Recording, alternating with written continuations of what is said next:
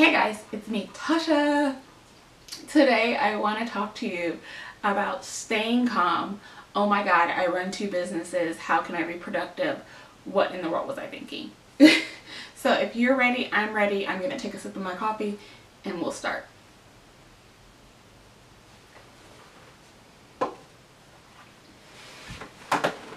So the funny thing is, I see this quote or meme or whatever you want to call it all the time. It says the average millionaire has 7 streams of income. To the average person that does not have 7 streams of income, and you know that's not also a millionaire, we're like, oh my god, I need 7 streams. I need to get it. I need to get out there and diversify. Do we even know what's behind those 7 streams? Do they have realty property? Do they have portfolios? Are they investing? Or is it 7 streams of business? Or do they just, do they invest in 7 other people's businesses? We don't really know, but we get behind it and think we're lagging. I don't want you to think that, first of all. So, I own 2 businesses. I own Imperfect and Business Bestie. Business Bestie just launched earlier this month, and it's an online directory. The crazy thing is, everyone's like, oh my god, you need to monetize this, you need to monetize this. I'm not A, worried about monetizing right now.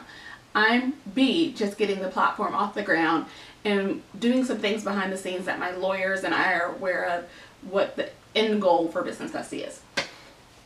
Imperfect Concepts houses, my consulting company, the blog, and Kickstart your e-commerce. So it encompasses all that. And people are always like, how do you get shit done? If I was honest, well, I'm going to be honest, I'm on video. Outside of day designation and batch theme week and batch system, I'll link a video below. Or here's the video. I'll link it there. But it's just staying calm and organized. That's what it really boils down to.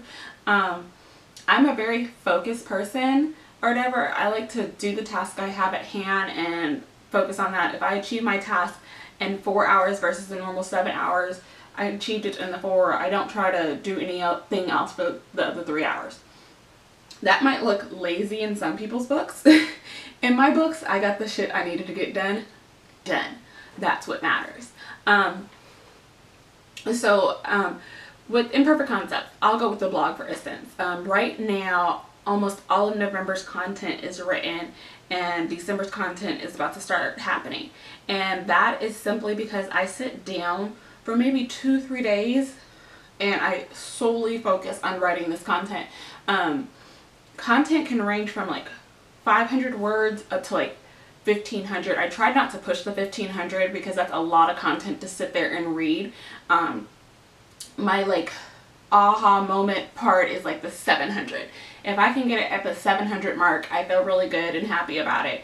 I mean, there was times where I was trying to get it between 700 and 800 and I felt like I wasn't giving enough information, and I'm not one of those people that wants to just create a long series of something.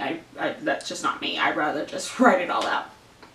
So I spend 2-3 days doing that, and then maybe the following day, so this is like probably 1 week, I'll make all the graphics.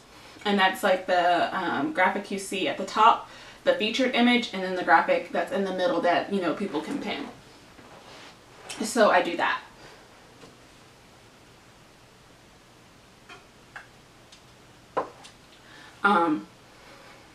And then consulting's like always on Tuesday.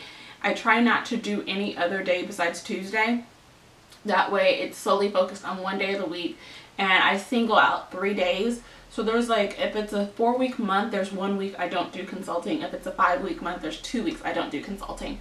That way I'm solely focused on my clients on that day, because a lot of times I'm doing research, I'm working on projects with them, which a lot of people don't think I'm doing, but I read a lot of their contracts and stuff that they're doing. I help working on their websites. I do a lot of work with my consulting clients. So I try to make Tuesday like a singular focus day. And then Business Bestie is really self-ran. People upload their listing, in the sense their name in the directory, website, and all this other stuff. And then I go through and I approve them, and I want to make sure they're real. So I check out their websites, I check out their social media, and everything else like that. So it's a balancing act of knowing what's important and knowing what to do. Like, you know, making Monday, like spending an hour Monday managing your money for both of your accounts, automating your social media. The one thing that's really great about automating my social media is I don't have to be online all day. Especially days I'm super focused and working.